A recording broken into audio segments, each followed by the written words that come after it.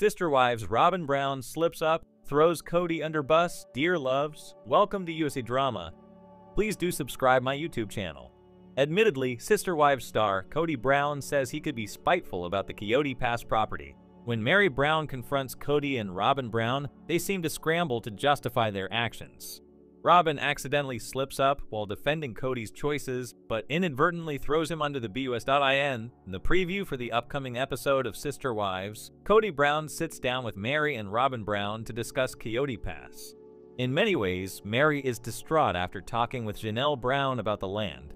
Seemingly, the idea of Kody and Robyn not doing right by her was eye-opening. While Janelle felt compelled to give her a heads up that Kody could screw them over, Meri was baffled they might not be fair in the matter. Although Kody confesses he has thought about screwing them, he says his wife with a conscience won't let him.but when Meri confronts Kody and Robyn. They appear to try and wriggle out of giving her the answers she wants. Meri became concerned about the property division since her name is only on one plot that also has Kody and Janelle listed. In some ways, Meri brought it up as Janelle's concern, giving Kody and Robyn details that Janelle had divulged in their private discussion about the land. However, Janelle states she didn't want to start drama, but instead wanted Meri to have education about business matters. Unfortunately, Meri says she had no involvement in the process of the names on each property, and now she feels vulnerable. But Robyn claims Kody did the assignments at random. However, fans see that Robyn's peacemaking may have just thrown Kody under the bus. When watching the preview, some fans think Robyn Brown truly slipped up and threw Kody under the bus. On Reddit, one Sister Wives fan laid out several loopholes for Meri and Janelle Brown about the Kody Pass property contract. When Robyn started justifying Kody's decisions, she inadvertently left room for their lawyers to swoop in. First, a user says, Robyn just made the case for why Janelle and Meri are each entitled to 1/4 of Kody Pass.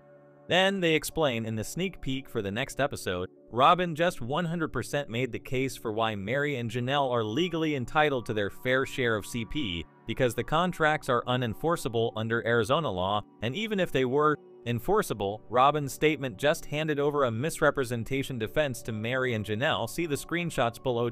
Furthermore, the Redditor discusses how Robyn Brown's innocent excuses opened a counterclaim for Janelle and Meri to argue. They say Robyn says that, in dividing the lots, Kody quickly chose at random which wives' names would be on each CP plot, and she also states that the land division was supposed to be temporary. Personally, I don't believe Robyn is telling the truth here, but either way, Meri and Janelle now can argue. Other contract offenses that may apply too, such as unconscionability, fraud, undue influence, violations of fiduciary duty if Kody entered the contracts using the LLC, etc. So whether Robyn is lying or telling the truth about this, she just unwittingly handed over the legal arguments to Janelle and Meri that would void the CP contracts. I hope their lawyers are all over this. Another fan points out, and also the McMansion. Robyn stated the house was not supposed to just hers.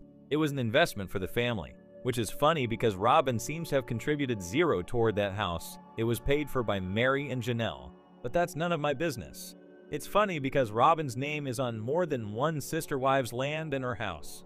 How did that happen, Sobin? Was that just random too? Another Sister Wives fan theorizes that the legal actions happened before Robyn Brown was defending the decisions, while others think the devil is in the details and Meri and Janelle Brown may be up a creek. Robyn is either dumb as hell, or the negotiation was already complete and Janelle/Meri got their fair share.